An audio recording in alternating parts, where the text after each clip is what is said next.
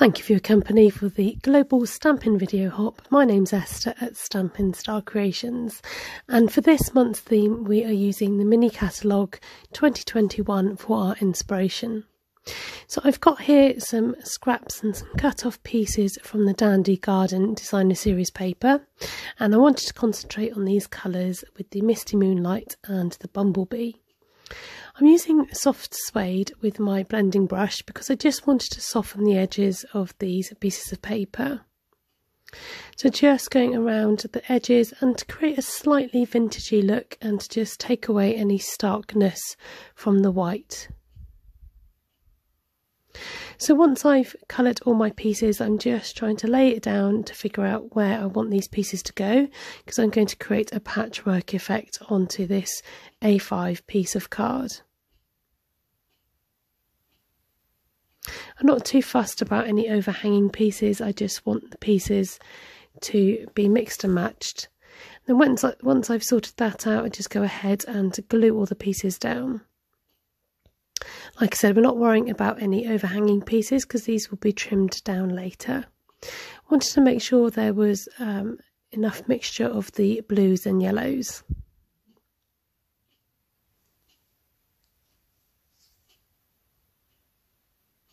So once this is all stuck down, you can go ahead and just trim the bulk of it off.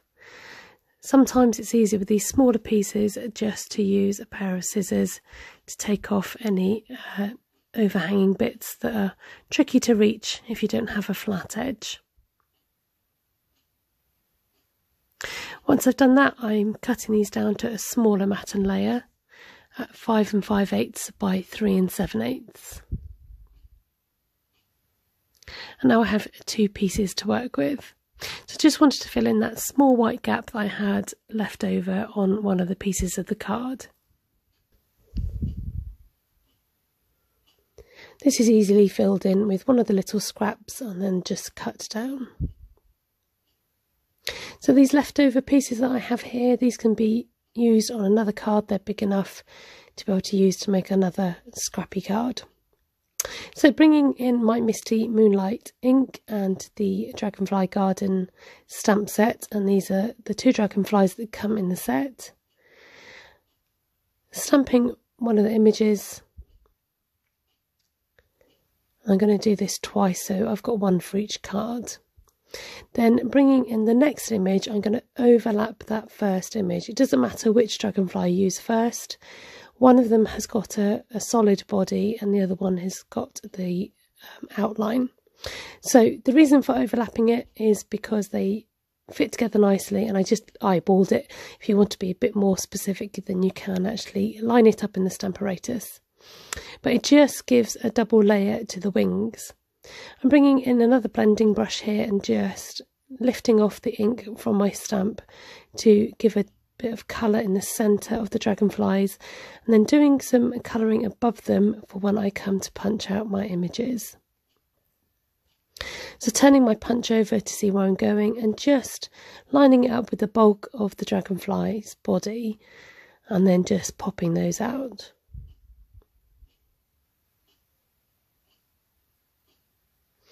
So getting it ready on my card, I decided I'd like to add a bit more on there with some stamping. Sometimes I think we forget that we can actually stamp onto our designer series paper, and this just adds more detail to our finished product. So we're sticking with the same colours, it looks all very cohesive and still in keeping. So stamping that lovely meadow stamp set onto the stripes, and then grabbing my confetti flower punch to punch out some of these tiny little flowers. By putting my hands on top, it just stops the confetti jumping everywhere and it helps you to be in control of it a bit more. A top tip I got from my sister Ruth at Artful Stampin' was to just move the punch along slightly, and if you align it and move it over, you can actually get another set of punched flowers out from those in between gaps where you've just punched from. Sahara Sand is my card stock of choice today. I wanted a neutral colour, just something to ground the paperwork that we've been working on. And I'm sprinkling on the flowers. I've got some idea of where I want them to go roughly, but by sprinkling them on, it gave me a bit more of a random look to it, and then just adding a few more to fill in any gaps.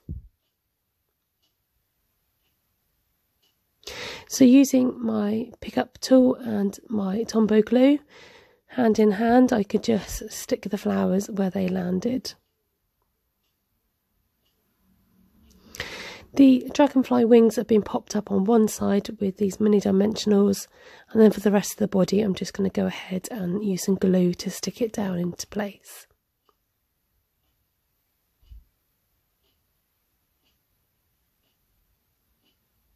Just going to add one little flower at the end here, just complete that look of it, the flowers coming off the card. And there's our first card finished.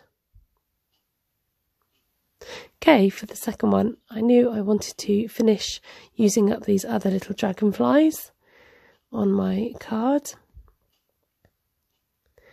But before I do, I want to again use some stamping. So getting that flower meadow stamp set again and just tucking it up in the corner on the blue stripes this time. And using my paper to just mask off the area that I don't want to get stamped. Then using the brush that had the not the soft seafoam, sorry, the suede colour, soft suede. My mind's gone blank. And I'm just brushing the edges so that it's got that brownish vintage look around the edges that I'd cut.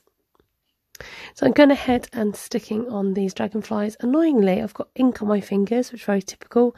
So I'm just tucking that smudge underneath the previous one. I decided for this one I would just keep the flowers onto that paper and create a row of smaller flowers using the confetti punches, I don't know, you know what I mean. So then just to finish the card, I'm bringing on these in colour embellishments, these lovely dots, and sticking them 3 in a row on the side there. I couldn't resist but to add the other colour, the Bumblebee colour, onto my other card, and just to make them both look similar.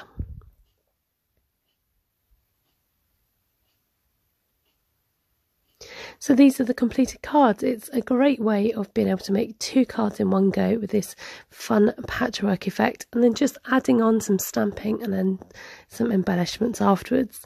So using Misty, Moonlight, Bumblebee, the Dragonfly Garden stamp set, the confetti punch, and the, oh, I've forgotten the name, Dandy Garden, is it? Something like that, designer series paper, and of course the in colour embellishments. Please do carry on with the hop in the description below. You'll see the link to the next person, and subscribe to my channel if you're not already subscribing for more videos.